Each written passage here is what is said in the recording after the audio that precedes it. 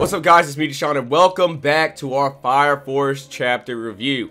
Unfortunately, this will be our last Fire Force chapter review, and I'm very sad and excited about this at the same time. I know I'm kinda late when it comes to talking about the ending of Fire Force, so I don't want to hold this back any further. So let's dive right into the ending of Fire Force. So from the moment Shinra became God, he created another god, or in this case, should I say, Shinigami, out of thin air with his amazing new powers from his new form, Shinra Shaman. But it turns out Shinigami actually wants to take Shinra's life.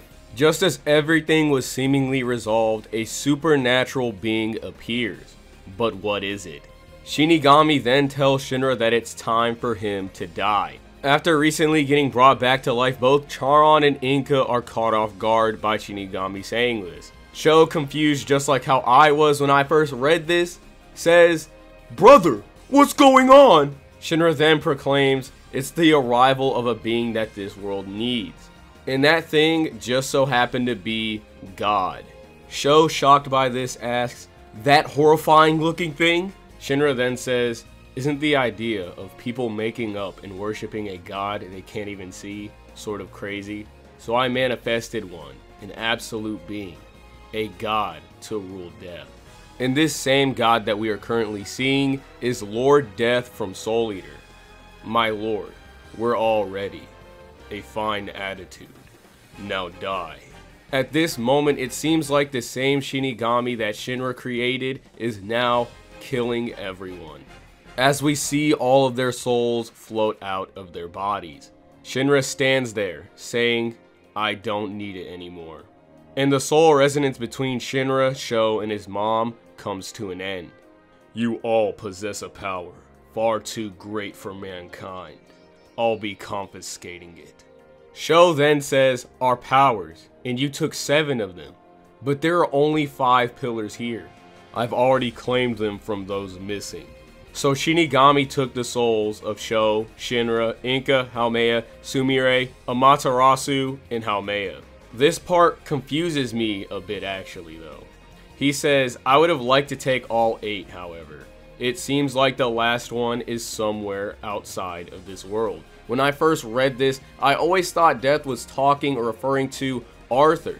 But then I realized Arthur is not a pillar. There are 8 pillars. But the funny thing is, the 8th pillar is Nataku, and we see him clearly get Nataku's soul afterwards. And obviously Nataku is on Earth. So what in the world is Shinigami talking about? I would have liked to take all 8. However, it seems the last one is somewhere outside of this world. Arthur's outside of the world, but he's not a pillar. Was Nataku a false pillar and is Arthur actually a pillar? I don't know. What is this man alluding to? Because Nataku is the pillar of fear. And, you know, we see fear playing a big part in Soul Eater. So maybe he didn't confiscate that power and it was running rampant in another world. I honestly couldn't tell you. It's kind of confusing to me. But if you guys have an answer to what Death is alluding to or what you think this is, please let me know in the comment section below. Who knows, it might be a mistranslation, but I wouldn't want to say that because I really do trust our scanlation team. But hey, sometimes it happens. Benimaru and Nataku then realize that their souls have been pulled out of their bodies. It seems like everyone has lost all of their powers. Haumea then plucks Inca in the head. It seems like she's not able to use her precognitive abilities anymore. And it seems like Haumea no longer hears the thoughts of all of mankind. It seems like spontaneous human combustion has disappeared from the world entirely. Then Death suddenly says, "Well then, I think I'll be disappearing from this world. Thank you for everything." Sho asks, "Disappearing, but where to?" "Somewhere a god belongs, I suppose. I'll make a place like that, and then I'll go there. If you need me, just give me a call, 4242564. And this is also the same phone number that Shinigami used in Soul Eater. After saying this, Shinigami then disappears. So long. Sho, confused, says, "It was certainly as you said, brother, a supreme god, though he seems quite casual." Shinra then nervously responds, "More fun that way, right? You don't have a problem with it, do you?" And this would be because Shinra wanted to make a world that everyone would be pleased with. Shinra's mom then shows up and Sho is concerned over her appearance. She then responds, "Not very motherly looking, is it? But the world is different now. Why get hung up on appearances? You know, considering now this is a world where cats can use magic and people can turn into weapons, why get hung up at all?" You know, when you look at Shinra's mom, she kind of sexy in a weird way. Nah, I'm playing, but to get back to the manga, Inka and Iris both approach Shinra's mom, and Inka introduces the both of them as Shinra's girlfriends, plural. So I guess that means that Shinra has a polyamorous relationship with both Inka and Iris. Disgusting. Anime caters to the male fantasies. What do you expect? We got a character like Tamaki in this manga. I'm honestly surprised that Twitter didn't have a field day with this. Let me not give them any ideas. But it's a good thing. Rather than being a harem pro tag, Shinra is a respectable young man, a hero, and certainly not a devil. And just like a hero, he responds in such a modest manner. What are you talking about? Shinra? Both of them? No, it's not like that, Mom! It's not like that with either of them! Really? They both seem like lovely girls. Inka then jumps in and says, "It's okay, Miss Kusakabe. Shinra's the hero who saved the world. He deserves 2 girlfriends. 3 even. I don't even care if I'm not first." Oh my god. Inka then says, "Shinra-san, do you feel that way too?" And he hits the meanest smile. What a savage.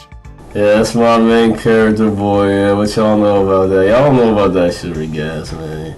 And immediately after smiling over the thought of having 2 biddies, he yeets the both of them. His mom responds, "You're smiling." And then he says, "No, Mom, Yep, my face is definitely freezing up." And after this moment, Shinra then decides to go back to the 8th.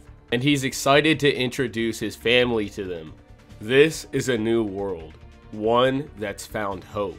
And in these next few panels, we begin to see the world of Soul Eater. I used Vulcan and Lixon smarts to build this world. There's probably going to be all sorts of differences from the old one.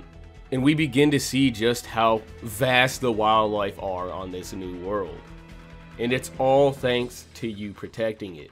A place that I could come back to. As he looks up into the sky and sees his longtime friend, Arthur. "I got back first. Now it's your turn to come home, my friend." Shinra then meets up with the 8th. Special Fire Force Company 8, Second Class Fire Soldier, Shinra Kusakabe, returning from the fire scene. "I've extinguished the flames consuming the world, and the human race is now safe from combustion." Everyone from the 8th then has a warm get-together. Sho looks up to his guardian arrow and they begin to smile.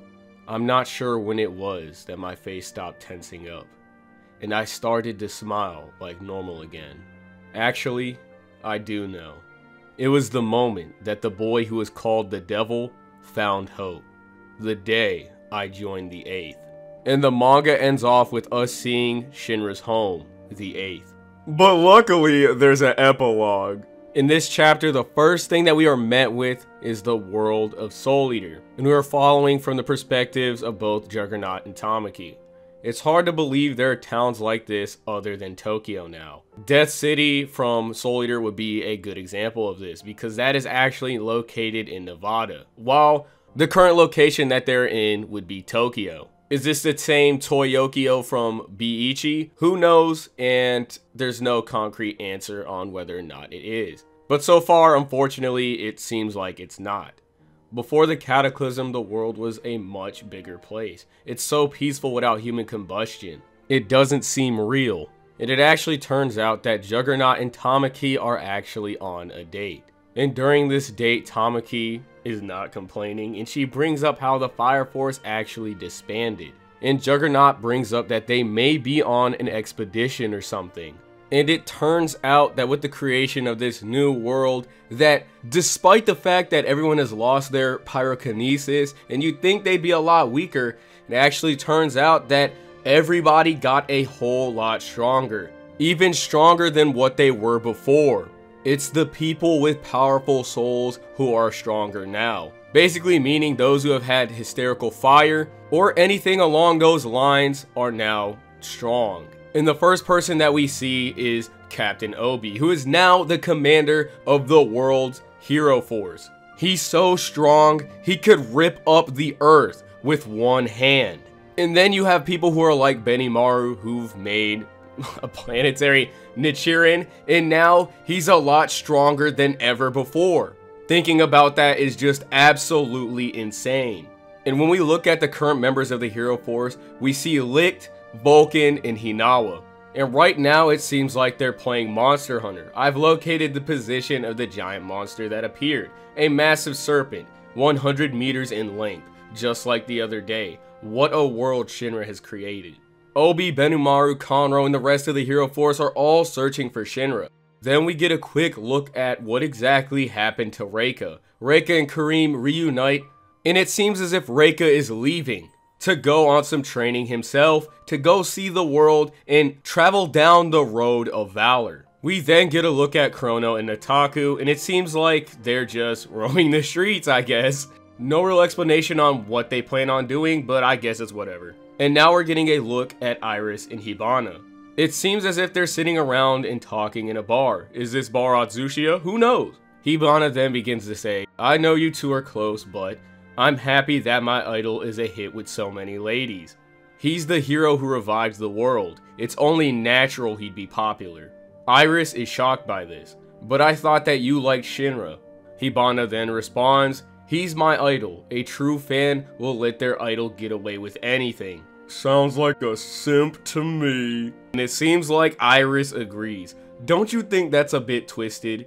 He's a hero to everyone now, so it's not like I can keep him to myself. And I know there's more to life than love. Hibana responds, and that it's stupid to get worked up over romance. But Shinra is another story. She says, hey, he just went off chasing after her again, and I wonder when he's coming back. Trying to keep herself from getting worked up over Shinra chasing Inka. We then cut to Shinra and Ogun. Can you believe it's over 100 meters long? Crazy stuff. You really made a hell of a world for us. Fun, right? Where's Arthur and Excalibur? Waiting at the base of the mountain. He said he had a little business to take care of. Should we meet up with him? He might not be coming back this time if we leave it to him. It took so long for him to come back from space. Then in the next panel we see both Arthur and Excalibur looking off into the mountainous region they're currently exploring. And a dragon suddenly appears above them. Arthur looks up at this dragon and smiles. And when I really think about it, Shinra brought everybody back to life, but what exactly did happen to Dragon? Is it a possibility that he could actually be this dragon that suddenly flew up above Arthur? Or is this just some random dragon that suddenly appeared? Whatever it may be, I just thought that was something interesting to throw onto the table. Especially when you take into consideration that Shinra has recently brought everyone back to life. Arthur, are you done? Yeah, just had to give a proper hello. Oh yeah? We face a Hydra next. Don't let yourself get worked up. Worked up? My ass. That thing's a nightmare. Someone might actually die this time. What do you say, Excalibur? I have just seen it. You will die. Death's visage will loom over you until you pass. Man, what the heck? He's just like Arthur. Apparently, the Hydra is actually right over the mountains that they're facing, and it is causing all the smoke. And it seems like that Hinawa and Maki are actually together, because they'll get upset if Hinawa doesn't come back home. And it turns out there are a bunch of monsters just like this Hydra scattered all over the world. And Shinra claims that there's nothing to worry about. Ogun begins to mess with Shinra, teasing him, says the guy who created all this. And while Shinra and Ogun are goofing around, somebody suddenly appears, a mysterious figure, and it looks like a witch. If it isn't Dumb, Dumber, and Dumbest, you're too slow. You had me worried. Who is this witch? This is the first witch that we've ever seen. And it turns out that Inca is the first witch in the world of Soul Eater. And now we finally hit where the sidewalk ends, with Shinra, Ogun, Arthur, and Excalibur all meeting up with Inca. Well, Shinra, change your mind? It was you that summoned that huge serpent, wasn't it? Look, I'm not giving you what you want. Funny how she summoned a giant serpent, especially when you take into consideration how Medusa was a snake witch, and Inca actually wears her same hood. And now when we look at this altercation between Shinra and Inca, what exactly does she want from Shinra? Why not? Don't be so stingy. It turns out she wants to have his babies. Ogun looks over at Shinra. Ooh la la. I already have Iris. But it turns out Inca really didn't want to swing that way. What? Gross. Don't get the wrong idea. You think I'd want to be with a boring lame-o like you? Huh? But I thought you liked me. But it turns out the only thing she wants is his seed. You what? Are you out of your mind? There's no way I'm giving it to you. Why not? If you ask Licht, he could easily get it. Easy peasy. That's not what I'm saying at all. I want the baby of the hero who saved the world. It's not like you can't make any more afterwards. Hand it over, Scrooge. Why are you so hung up on this? You of all people should get it. Now that this is a world of death, the value of life has changed. And well, that's made me want a life that will carry on. Shinra pauses at this response. If you want a world-saving hero, why not take Arthur? Whoa, don't drag me into this. No way. He's an idiot. Sucks to be you. You do realize she just dissed you, right? I wanted to die before, but you changed the world, and now I found a reason to live. You saved me, in every sense of the word. I want to leave behind descendants with a guy like you. Sound good? No. Sorry. God, you're so lame. Well then. Maybe I'll just continue wrecking the world and being a witch until you say yes. Everyone's having a blast in this world you made, Shinra. Thanks, hero. No biggie. Everyone begins to laugh and we start to see the moon from Soul Eater. We get to see some of the other characters from Fire Force as well, with Maki, Liza, Joker, Burns, Sho, Nataku, Kurono, Hibachi, Hina and Hika, Haumea, and Charon. My boy Cuff is beautiful. And the most important character throughout the entirety of the series, the sun. And suddenly, 25 years begin to pass. And the 8th is still there. But now we see a fully grown Shinra at the age of 42. Supreme Commander of the World Heroes Force, Kusakabe Shinra. This is personally my favorite moment in this ending. Good morning, Supreme Commander Kusakabe. A congratulatory message from President Obi arrived. He's a busy man. I appreciate it. At long last, your child has been enlisted. Shinra sweats. I guess even heroes worry about things, eh? When it comes to your child, it doesn't matter if you're a hero. As Shinra says this, we see two mysterious characters who begin to walk into the Cathedral of the 8th. I'm worried because I don't know what to expect, but I'm incredibly excited as well. And it turns out these two mysterious people are both Inca and Arthur. And it seems like Shinra finally gave in to Inca's request, considering she's no longer a witch, but instead a member of the world's hero force, or I guess you could say Shinsengumi. When you live every moment without regrets, with everything you have, death is no big deal. These lives were given. We should enjoy them, like big, idiotic fools. It's what lets our souls burn bright. After this very touching moment with what Shinra says about life and the meaning of it, we get a time skip into the long distant future. And it looks like it's taking place around the same time as Soul Eater. We see Shinigami, the same exact Shinigami from Soul Eater. Now then, a god child in the shape of a man. What sort of kid will you be? Oh, I know. I'll make him in the image of the boy who saved this world. Hello there, Kid. After we are met with the birth of Kid, we begin to see Black Star training at DWMA. And we begin to see Soul looking up at the sky. But not only this, we see a book. And this same book is what's telling us about exactly what transpired in Fire Force. And for the first time ever, we see Maka's mom revealed. I've been waiting for this moment for so long, bro, and it's just amazing. Spirit, Maka, and her mother were all reading about the story of Fire Force, and that is how they made a world that wouldn't fall to despair. And the manga finally ends. Thank you for reading. Please look forward to Okubo Sensei's next work. Next is Soul World. So it seems like Okubo might not be retiring just yet. He might have just been pulling our legs because now he's making a new series. I can tell you guys exactly how I feel about this ending and the entirety of Fire Force now that it's finally over, but I'm going to save that for another video. But please, in the comment section below, tell me what you guys think about this ending and what you think about Fire Force in its entirety. With all that being said, I hope you guys enjoyed this chapter review, and I will be making more Fire Force content for you to enjoy. I'll see you guys in the next video.